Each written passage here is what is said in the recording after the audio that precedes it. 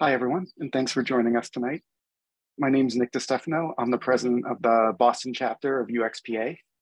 If you're unfamiliar with us, we provide a forum for people in UX and related fields to share stories and an opportunity to practice on techniques and share their experiences. UXPA is an international group, and our chapter serves the greater Boston area. Membership is free for the group, and we hold various events throughout the year, like this, our monthly speaker series happening tonight. And our event tonight is going to be a beginner's guide to contextual inquiry with Manny Ikomi. Bit of a story-driven account of his first time conducting one and some of the key takeaways and his approach towards it. And then before we get into tonight's talk, just want to mention a few upcoming events we have looking at next month for June and also for July. Our June programming is going to be a bit more Figma focused. For our monthly speaker series, we'll be doing a talk about building better UI and building it towards design systems in mind.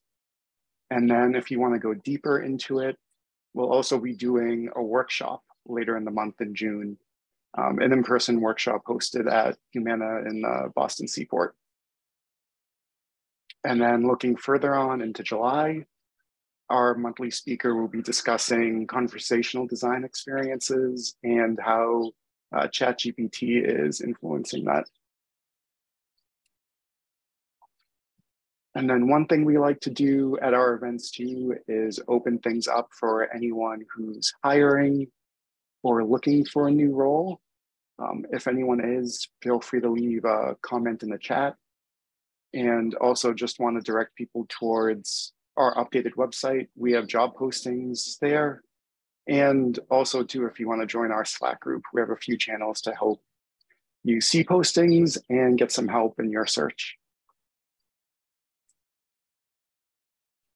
And then before we start too, I'd also like to thank our partner for tonight, Rosenfeld Media.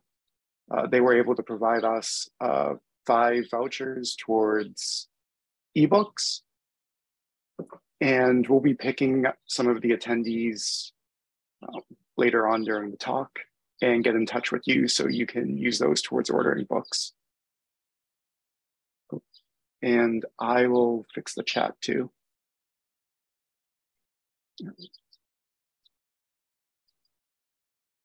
And I also want to introduce tonight's speaker, Manny Ikomi, UX designer and researcher at IBM X.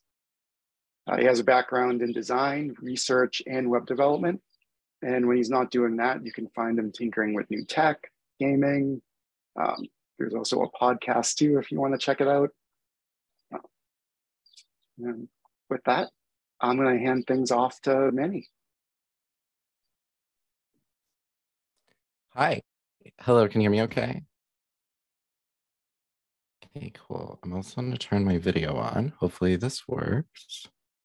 It says I can't start my video because the host has stopped it. But while we're working on that, let me open my Keynote.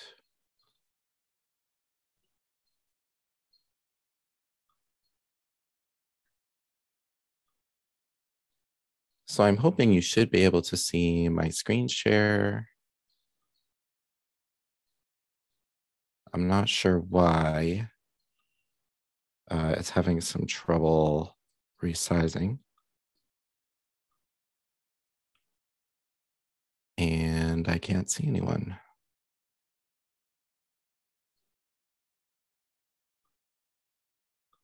We can see your presentation. Okay, you can see it? Okay. All right, good. Okay, I guess we won't use video today.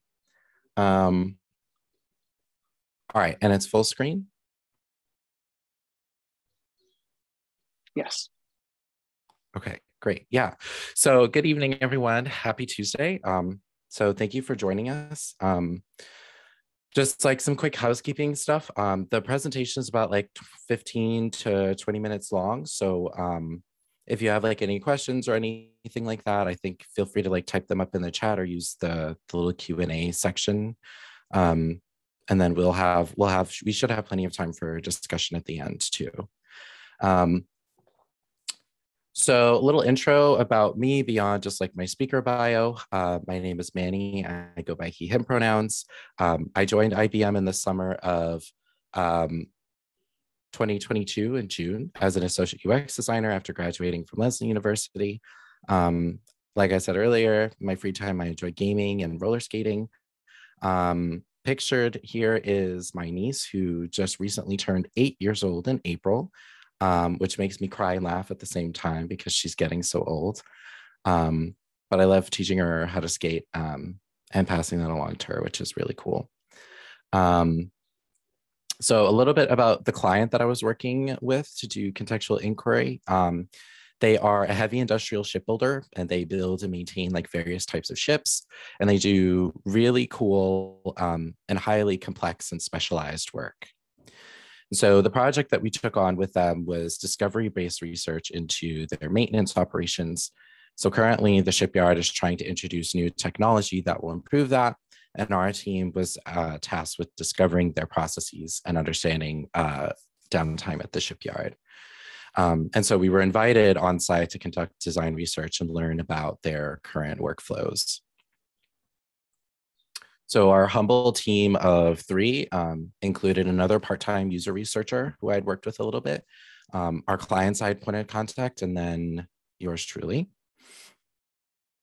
So for the contextual inquiry part, full context or full disclosure, I actually didn't know what I was doing was called contextual inquiry. I had heard about design research being conducted like this, but I had actually never known that there was like a formal term for it. So basically, contextual inquiry just describes like a type of ethnographic inspired field study that involves in-depth observation and interviews of a small sample of users to gain a more robust understanding of their workflows and behaviors. And it was a method that was developed by Hugh Bayer and Karen Holtzblatt as part of their contextual design book. Contextual inquiry is useful because you get to see things you wouldn't anticipate and uncover some really like low level details that have become either habitual or invisible for the people that you're researching. So for example, if I was to ask someone to describe like the steps they take to make toast, they might say, I get a piece of bread, arrange them in the slots, push down on the lever, and then wait for it to be done. Contextual inquiry helps us kind of find out things like, well, what kind of bread do they use? What setting, if any, do they put on the toaster and such and so forth?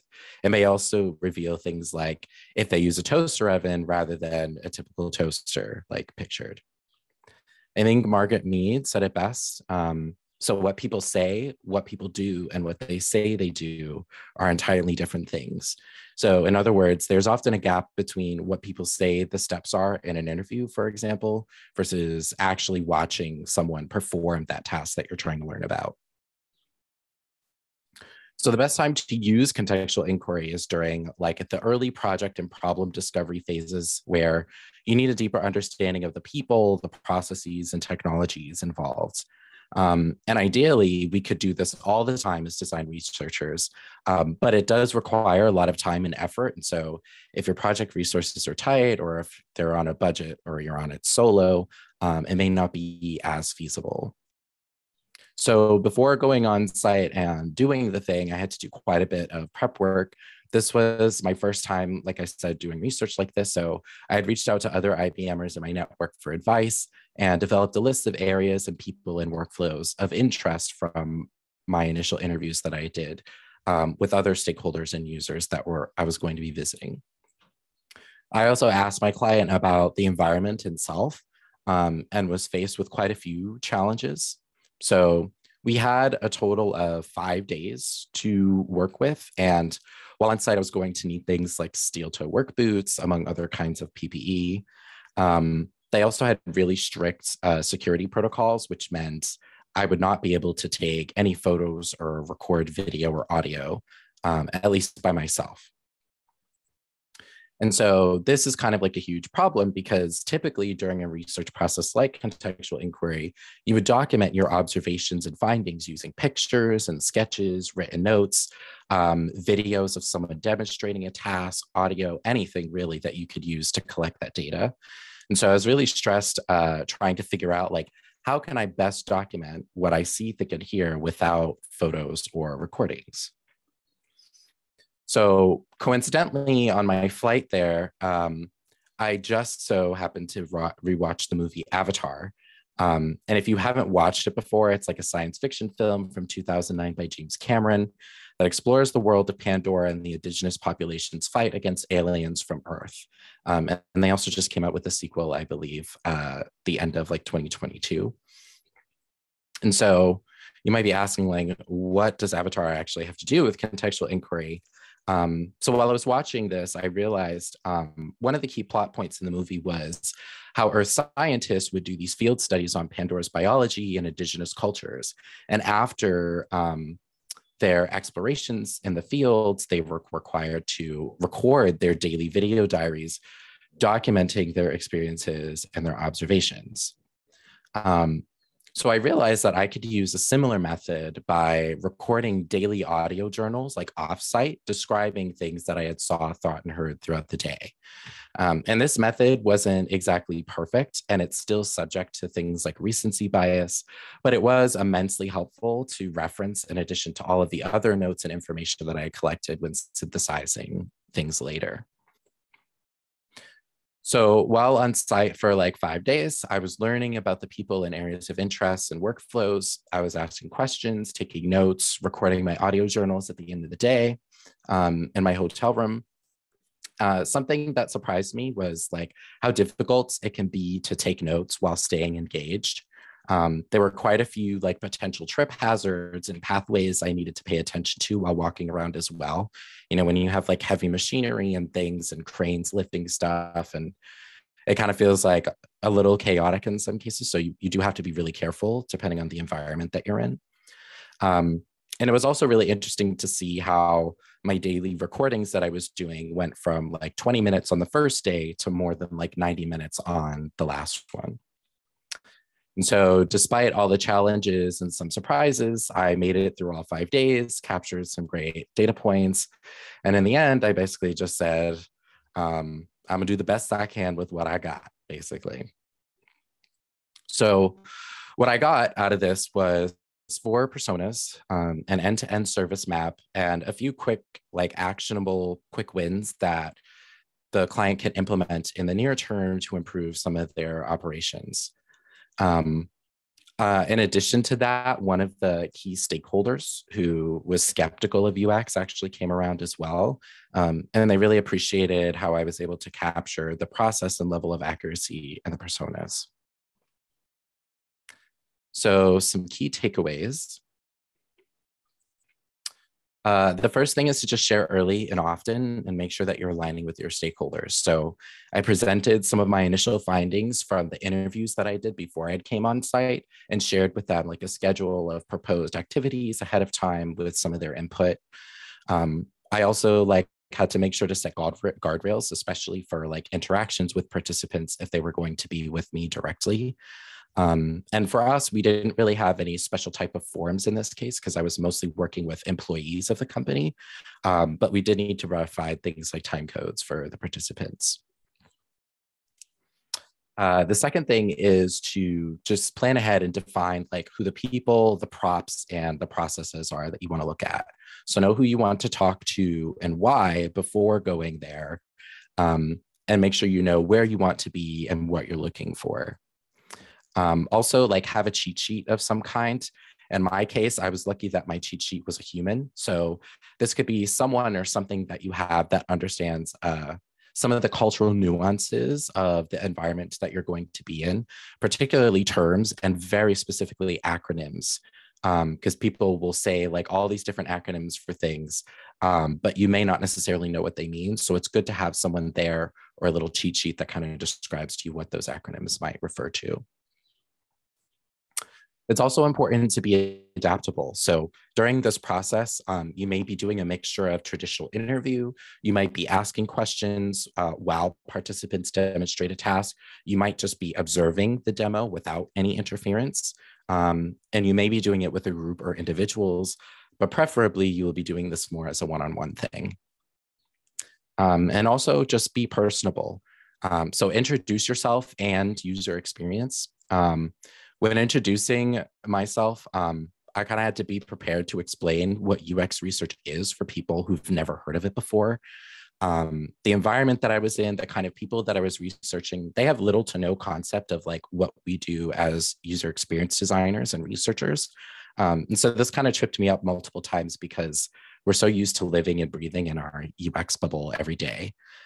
But explaining to them who you are and why you're there and what kind of work you're doing can kind of help you build a little bit of trust between you and the person that you're trying to collect information from. And also empathize however you can. So my previous experiences, like in the printing trade as a craftsman, especially in level set with some of their craftsmen in the shipyard as well. And then also show gratitude. So I spent quite a significant amount sending follow-ups to people and thank you emails to pretty much every single person I met while I was there. And it also led to some great follow-up conversation and more helpful data for my research. So the last thing would be, so in a perfect world, bring a research buddy.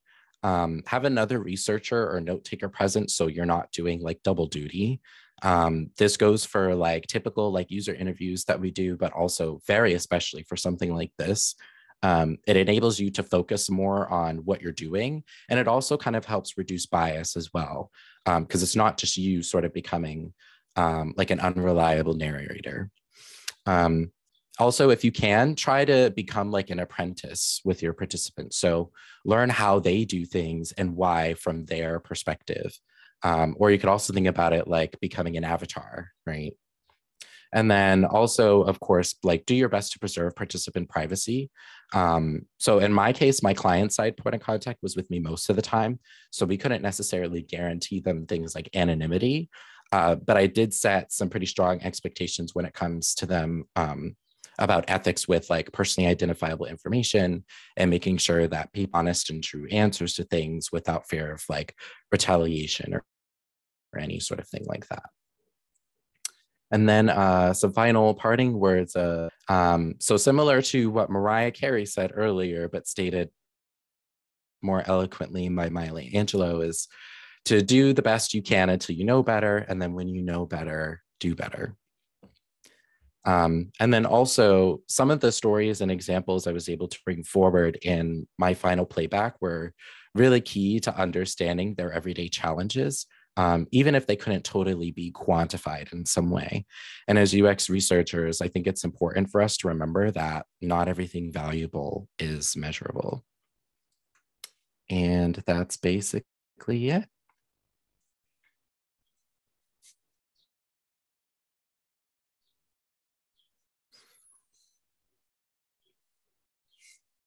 Cool. Thanks for that. And you should be able to turn on video now too, if you want. Okay, let's see. Is it on? It's working. Hello. Usually I'm used to presenting with my camera on, so that was a little awkward, but I think it works. So cool. And then looking at some of the Q&A, we have a few questions too. When it came to sort of setting up this project, did you have any goals or objectives or specific questions going into it? Any goals?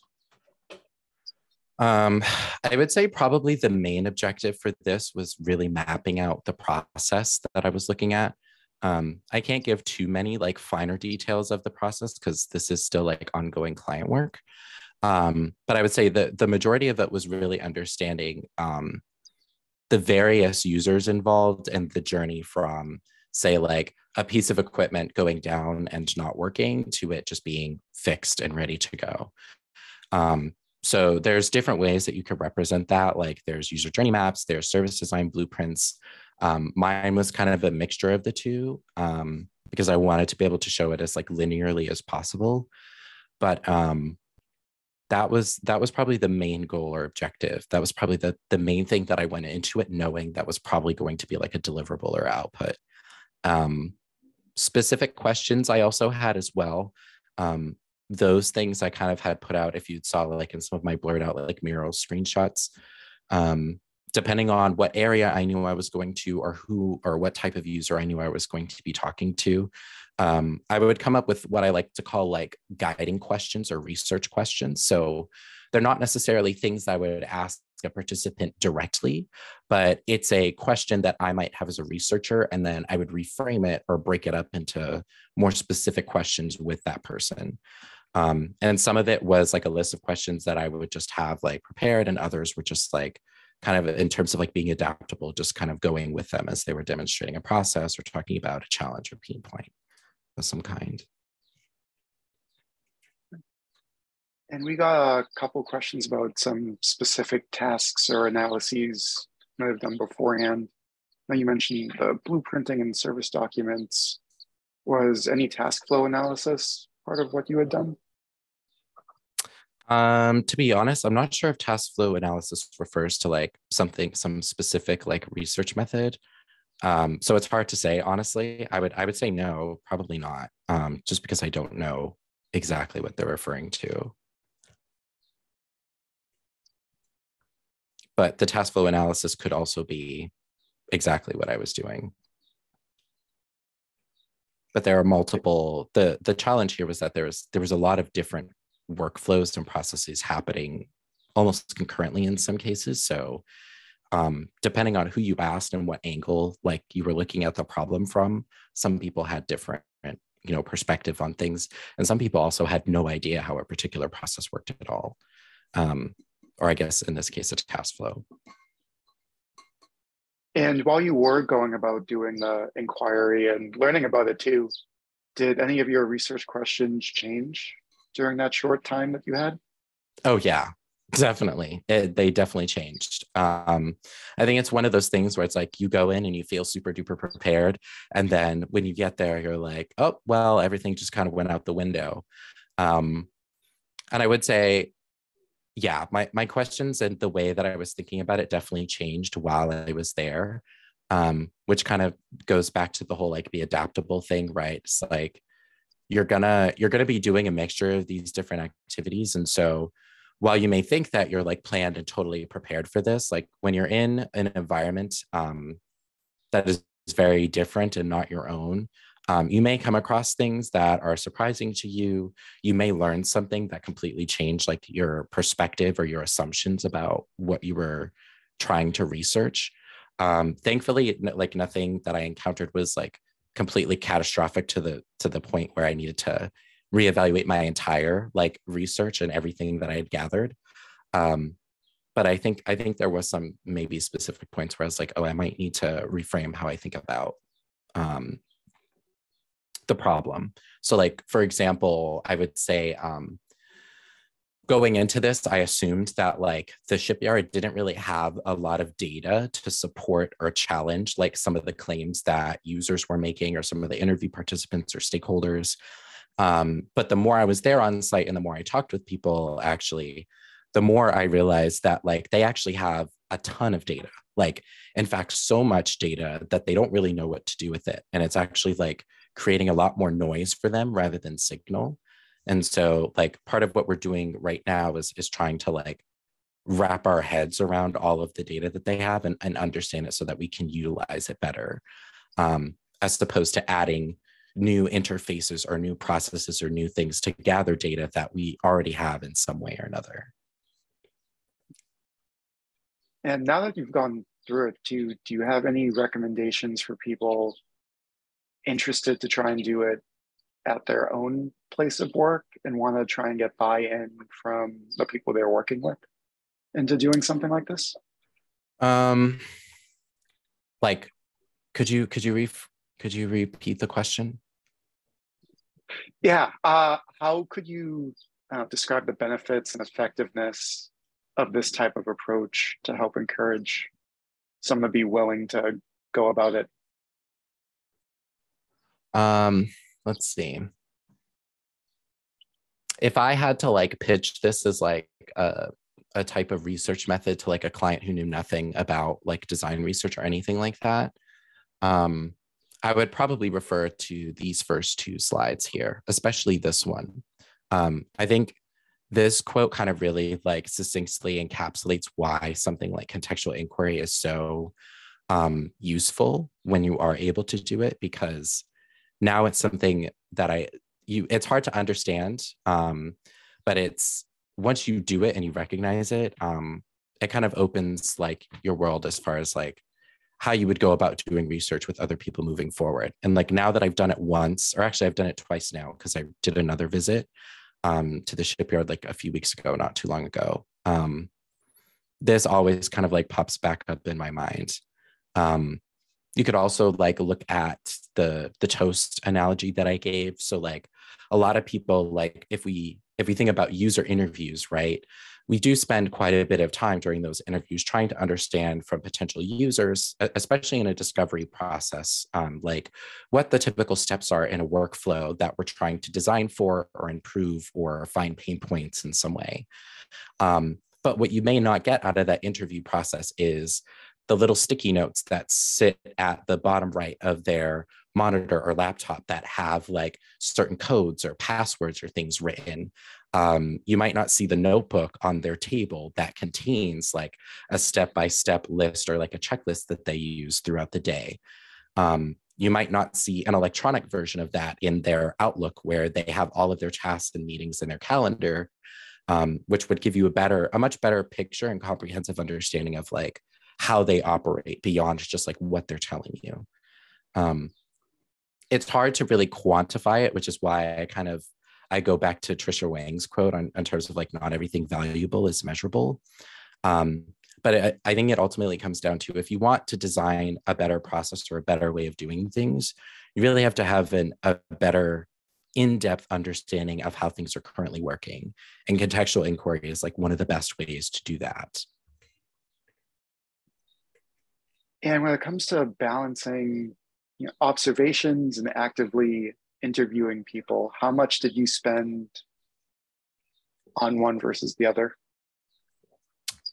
That's a good question. So hard to quantify again, because it's all kind of fluid, observation in terms of like not just observing people doing a specific task that you ask them, but also just kind of like standing in a particular area or like a facility that I was in and just watching people go about their work is something that I did quite often, especially this last time that I went.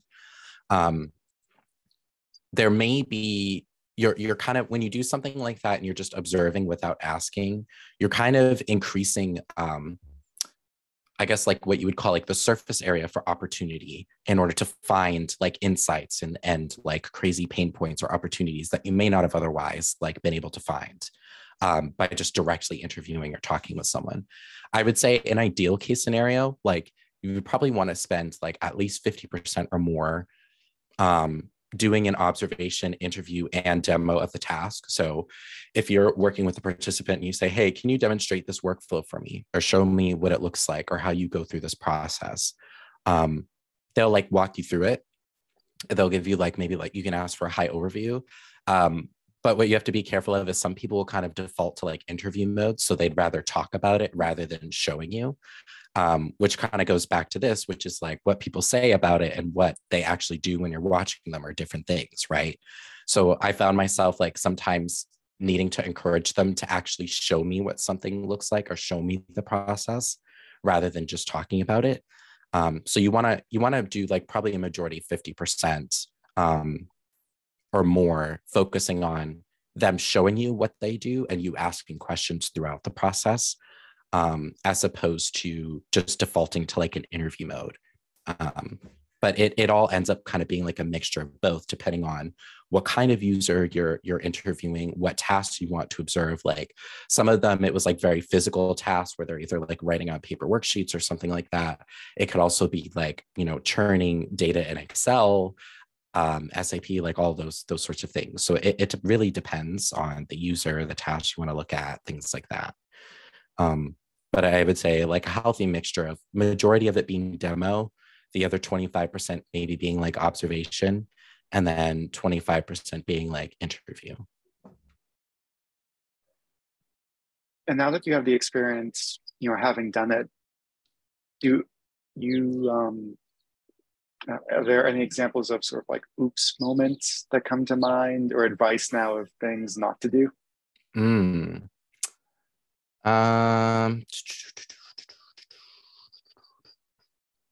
I think probably the biggest thing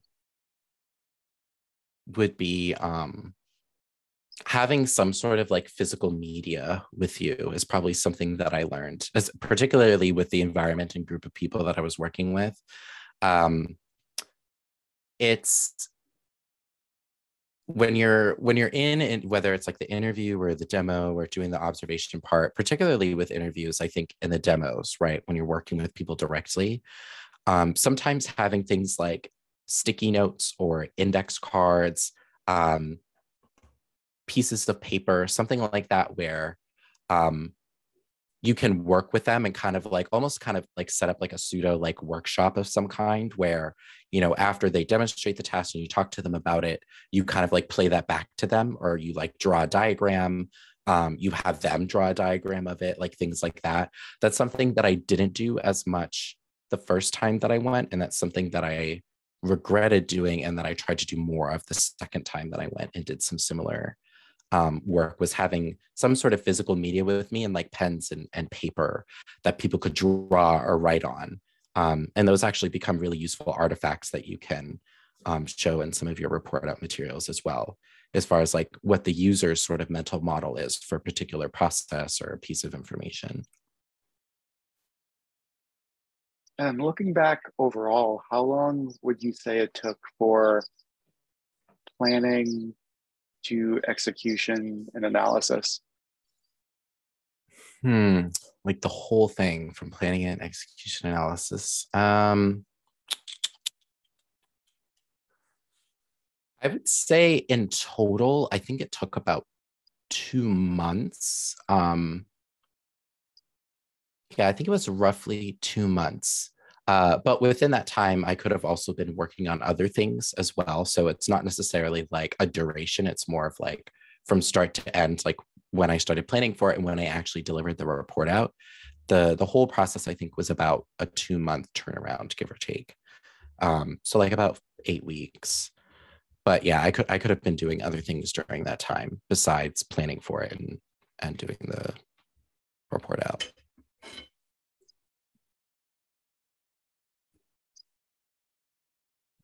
Do we have any other questions from the group?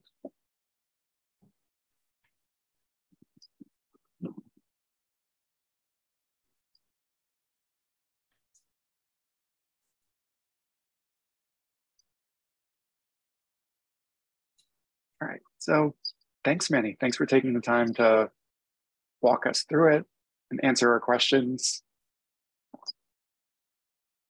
Awesome, yeah. Thank you for having me. This was great. Really great questions also. Cool. At this point too, I'd like to announce the names for our winners of the raffle too. And I'll be in touch with people after as well. But we have Adam Lee, Iram Ozekis, Sam Tan, Malcolm Kiano, and Makinsai Lamar as our winners for tonight. So I'll be in touch after to get you hooked up with those vouchers so you can get your ebooks. And thanks again for everyone who joined us. And don't forget to check our website too, uxpaboston.org, for upcoming events, job postings, and other news from us too. Thank you, everyone. Thank you.